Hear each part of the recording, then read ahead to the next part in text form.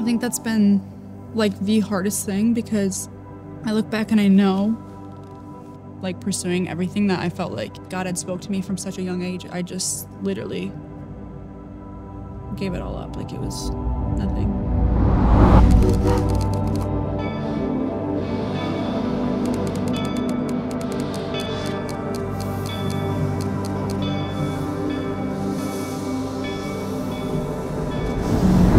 It is crazy sitting here, though. Seeing us here? Like sitting here right now. Oh, yeah. Yeah. I've known you since you're what?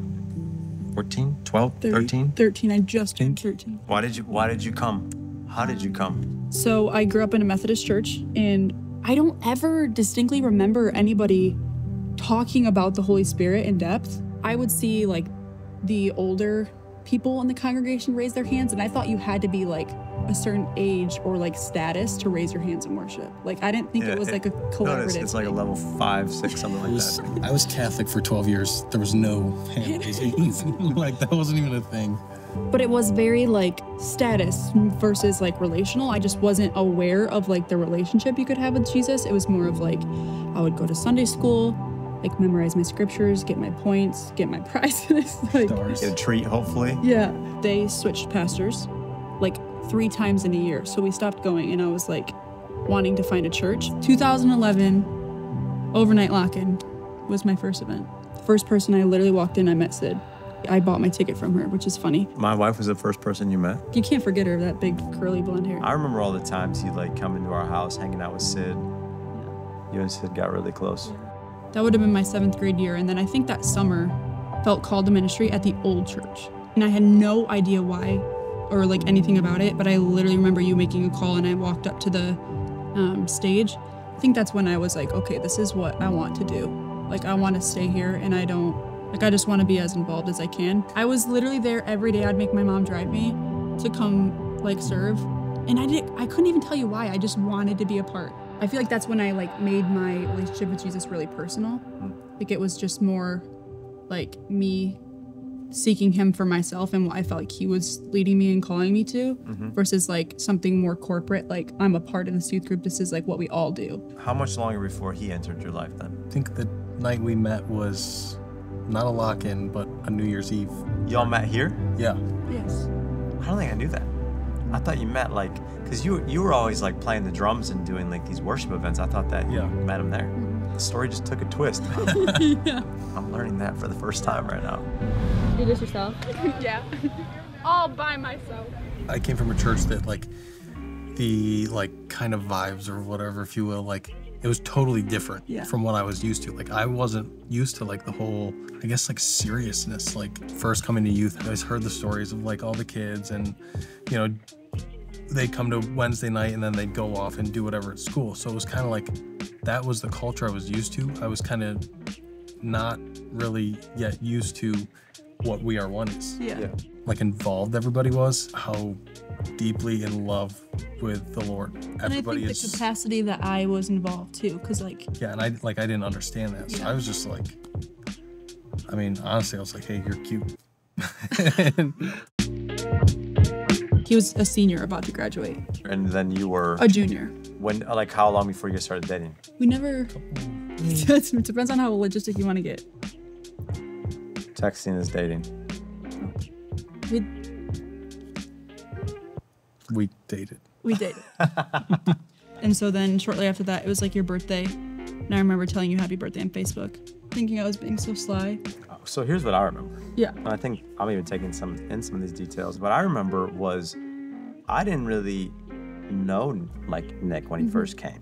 I just thought he was cute like everybody else did. You know, I think I had heard you played the drums and that was it. But I knew you though very well. Being a 17-year-old girl, I was like, he's gonna be my husband. Like, and you start like treating it like that. Yeah, I'm gonna go watch him play drums here or go to Woodward till 2 a.m. Yikes. We would race people, like fast. How fast? The speed limit. How fast? Like 130 miles per hour. Oh, take it easy. I remember one time we were driving and I looked over and we were going 130 miles per hour. Now I go 55. So I think there was just like a sense of like rebellion that I didn't even know was like starting, because I was like finding like this sense of like independence, I guess, because I was like about to be 18. I was like, in 6 months I'm going to be off in college and I can be doing whatever. You know what I mean? You said in 6 months I was going to be off college, doing, going for it. Did you do that? No. Let's talk about why. That's kind of where the story goes a different direction, I think, with both of you to some degree. Yeah. I was like planning on going to college in a different state.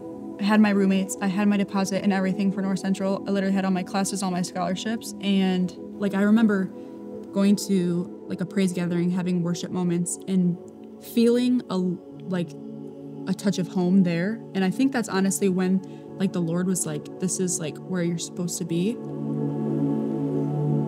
Where it got messy was Little Miss Independent Steph was actually like vulnerable, I guess, just to like you coming in and being like, no, actually this is gonna be my life.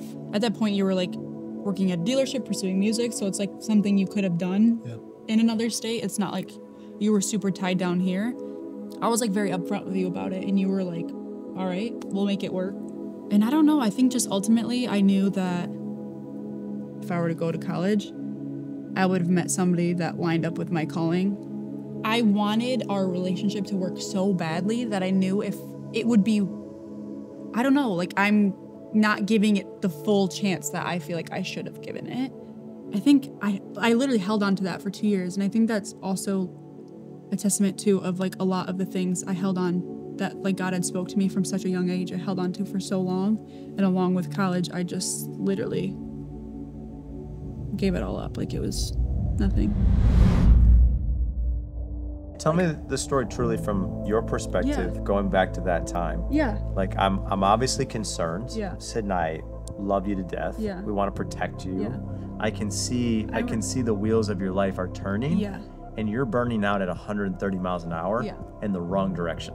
Yeah, and you had said that to me and I was like, oh my gosh. Cause like I said, I felt like for so long, I was just like trying my best to just be obedient. And like, I was like so afraid of messing up that it like crippled me. But I think the first time that something was like able to go my way, or like I was able to like steer my own ship, I like didn't know how to handle it like maturely.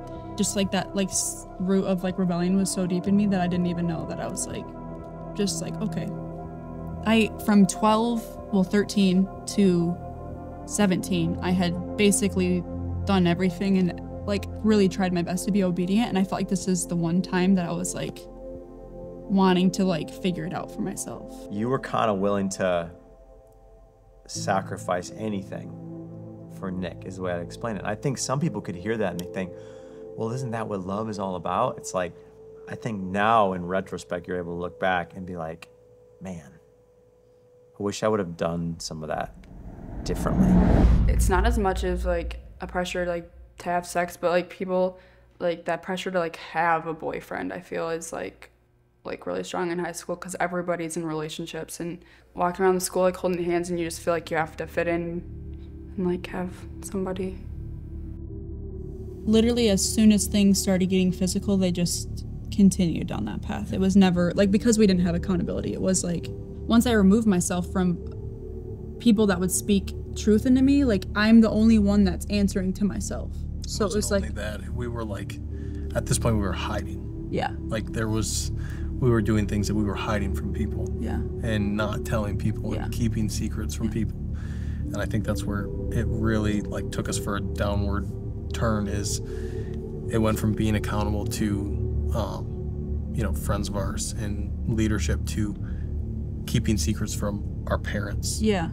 Because we wanted to continue doing what we were doing because to the flesh. Because it was gratifying to our flesh, but we still wanted to like somewhat look like we had like all of our like stuff together. Things you never thought you would ever do, we would just like it's like a checklist. Like we were just like checking things off the list, like living in like active sin and not repenting. Like things, the lines become so blurred that you're like, well, we're already sinning,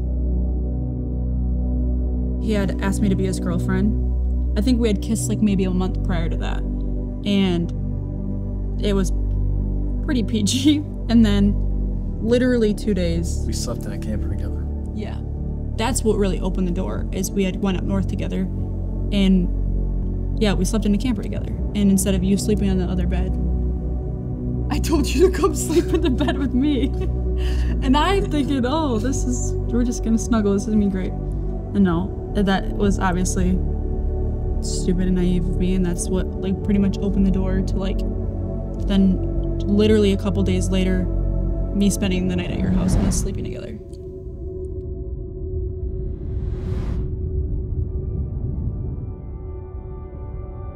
We had a conversation like, I think the day after it happened.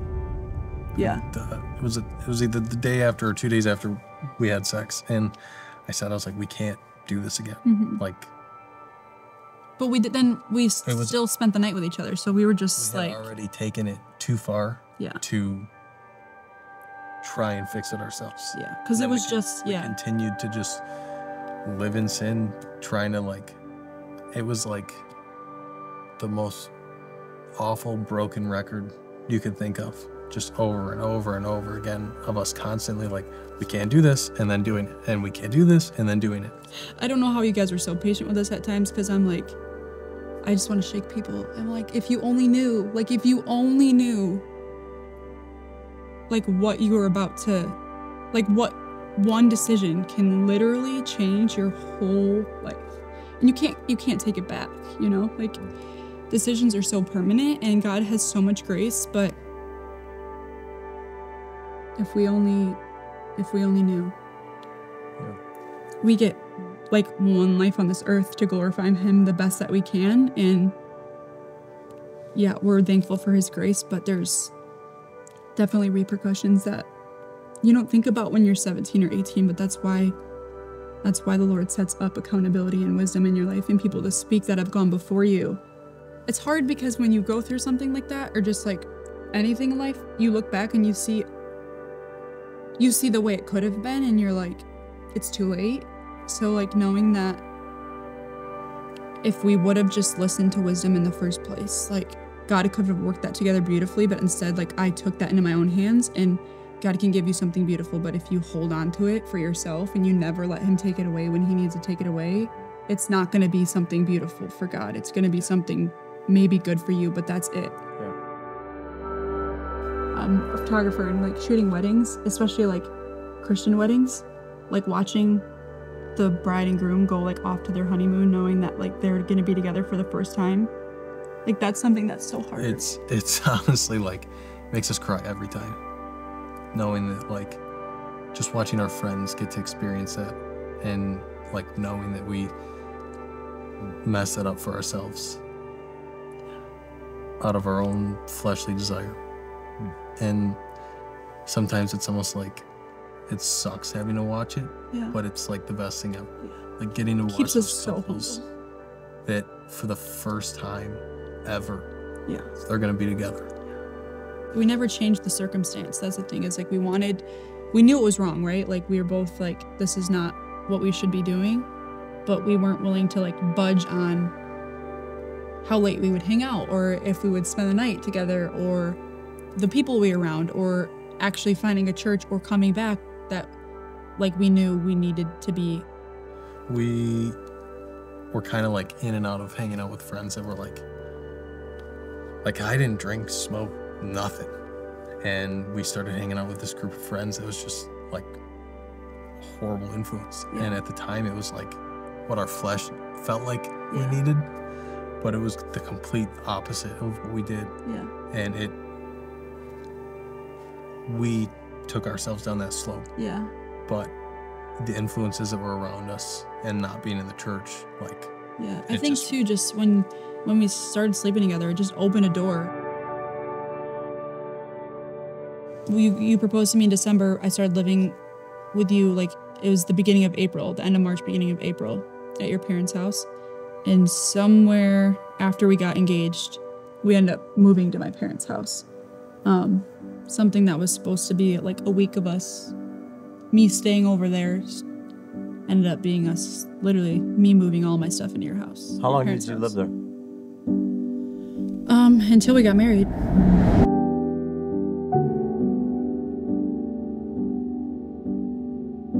We watch our wedding video back often. It's so cringy for us. It's ridiculous because we were 20 and 21, had just started to come out of a life of a year and a half, almost 2 years of like, just like sin, just like hardcore sin. Knowing that we basically, obviously we loved each other, but we basically got married so young because of the scripture, like it's better to Married than to burn. yeah, literally. And we were already burning, so more than that. But we knew that if we wanted to turn things around, we needed to get married and be like, try to do it as right as possible. I was a children's director at a church. You were playing drums consistently. We were super plugged in. We felt like after getting engaged, like we were making the right steps towards like doing things right. Like we were finally like having that conviction of like, okay, we strayed far and we need to get back on track and fast. And we felt like the Lord was like honoring that in a sense. We felt like maybe this is what he had wanted for us. And then literally 5 months out from our wedding, things just started to crumble. Our like relationships, family relationships. Who married you? You did. How's that? Well, that's like kind Pretty of awkward. I remember we were at a Mexican restaurant. You asked me to do the wedding. yeah. I was shook. Yeah. Yeah, that wasn't our plan. No.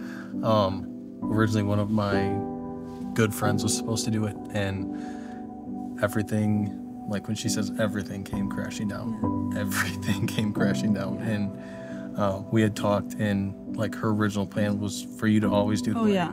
And at this point we weren't back yet, Yeah. and we needed to kind of like humble ourselves and ask you to officiate our In wedding. the back of my mind, I always I don't know, maybe when I was like 13 or 14 years old, I always thought, oh yeah, Pastor Dave's gonna officiate my wedding. That's just how it was. And so the fact that we even got to the point that that wasn't even an option, I mean, the Lord is faithful, and looking back, the way he allowed that to crumble, and then we end up having to have the conversation where I was like, hey, like, I think we need to have Pastor Dave do it. I had so much history with you, so it was like a no-brainer for me to have you officiate our wedding. But for him, I think there was still a little bit of offense. And like, I'd say like offense and shame, yeah, because at that point it was like we were, I don't want to say crawling back, but we were. oh yeah, we were, It was embarrassing. Yeah. Like, here we are thinking we can do this all ourselves, and it's like we have to come back and humble ourselves and ask you to marry us. and then to have to be like, hey, but by the way, we're living together and sleeping together. Having to admit, like, I knew you guys knew, right? Like, it's, Oh yeah. oh yeah. Yeah, but it's just having to admit that to you guys and sit there and basically be like you were right the whole time was, I wouldn't say it wasn't easy because of my pride, but it wasn't easy because I was like, I was shameful. I was just like, I cannot believe. It was just all we were just starting to realize. I think in one sense, I wanted to say, at the very least in my flesh, I wanted to say no, because I wanted to be like, I think anybody that's a human being would be like, bro, Yeah. you wanted to completely turn, do your own thing, go off, and now you want me? But obviously in the Spirit, and that's why we lean into the Holy Spirit, that's why we need the Lord to lead us. I saw it as an open door, not because of just history or not because of those things. It's like I could see the beginning of repentance. Yeah. It was the beginning of you humbling yourself. Yeah. Not to us, it's before God. We Yeah. do things before the Lord.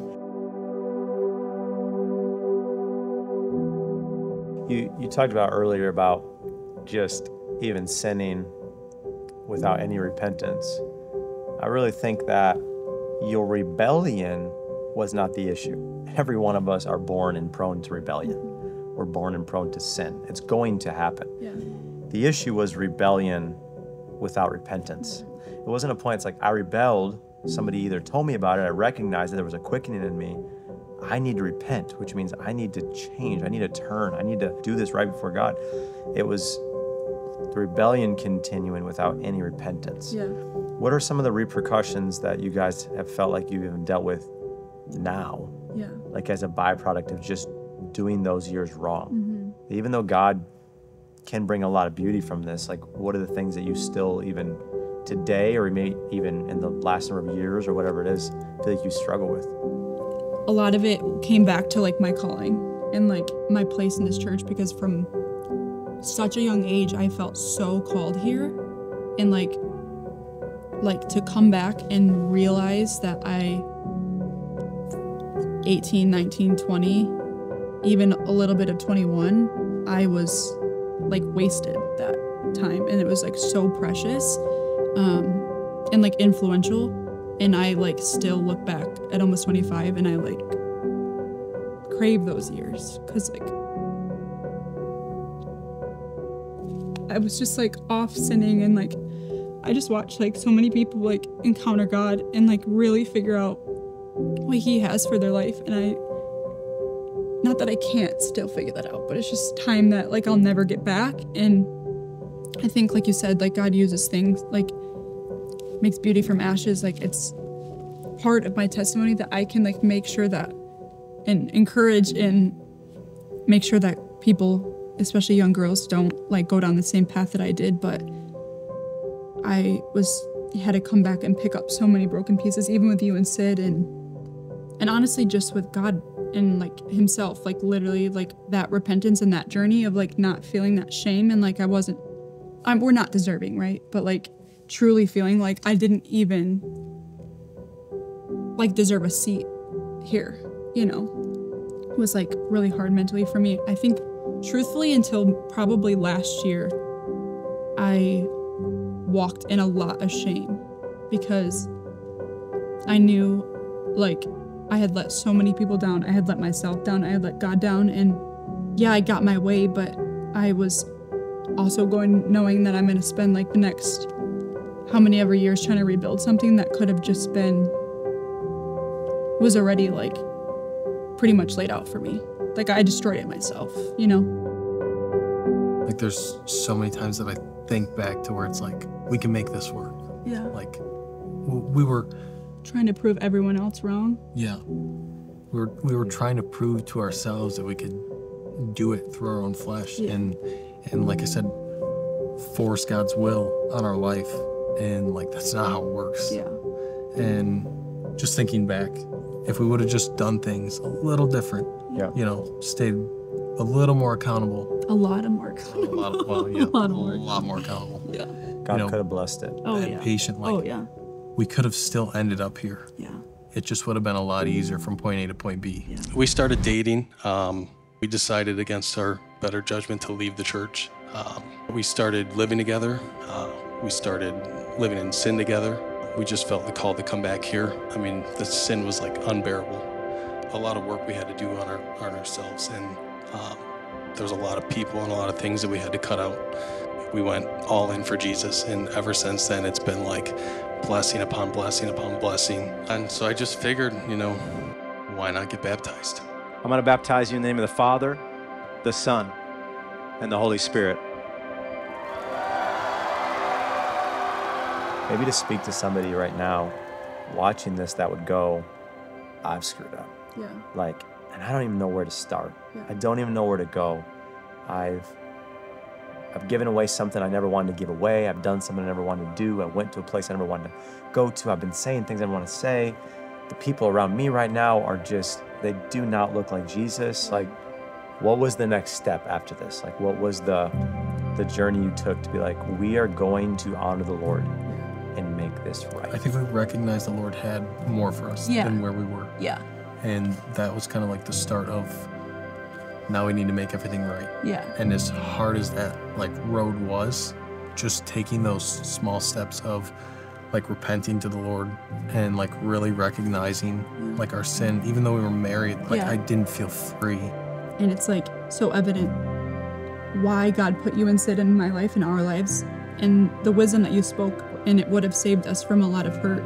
But like he puts those people in your life for a reason. We had a conversation in your basement, and we just kind of pinpointed what we needed to do, who we needed to prune out, like substances we needed to get rid of, and we did that, and like it was not easy.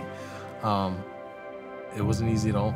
Doing what is right is not always easy or painless. It's usually the opposite. It's usually pretty painful, but when you really surrender everything, like the Lord, it's a separation. It's not just, you can have a little bit of this, but I want all of this. It's, you have everything, and it's like the blessings that come from that versus like the lack thereof blessings that you receive. I know what the Lord taught us through that is so much greater than what we had envisioned. Yeah, what we ever thought would come of it.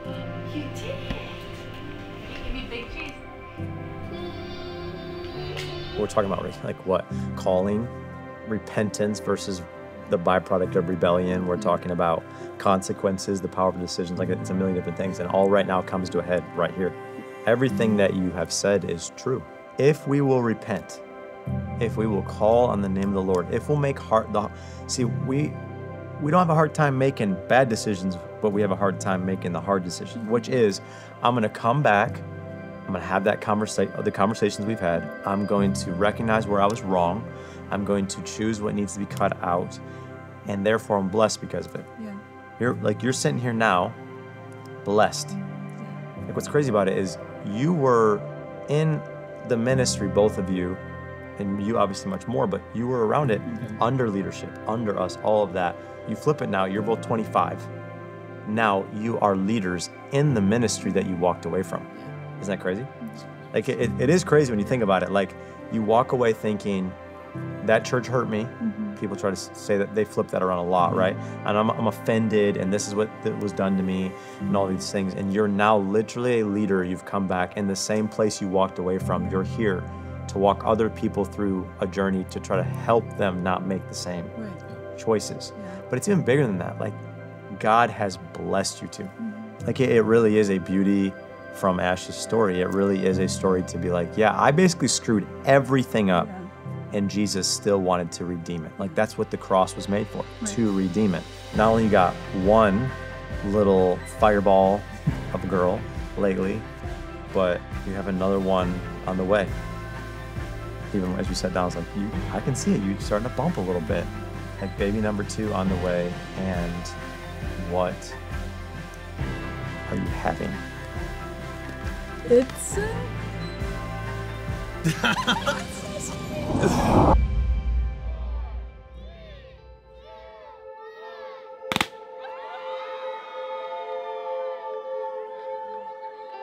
it definitely was a little bit of a journey. I think over the last year, we've been able to just like really walk in the blessings of God. It took us a little bit to even like be able to recognize that because of the shame we felt. The Lord can take something that is so broken and ugly and sinful. We're not the same people we were at all when we got married or even started dating, let alone like a couple of years ago, but like just through conversations, even just that we have and who we are and like the way we're walking out God's will together and in our marriage and like leading Lakely. And this next little girl is like super special, and it feels like really like rewarding to know that like because of what we've gone through in our example that we are able to lead like our girls, our children, like the best that we can. I feel like that's like just like the little sliver of my calling that like the Lord has like revealed, and I feel like something I thought I lost, that I was never going to be able to experience, that like the Lord had brought back around in such a beautiful way.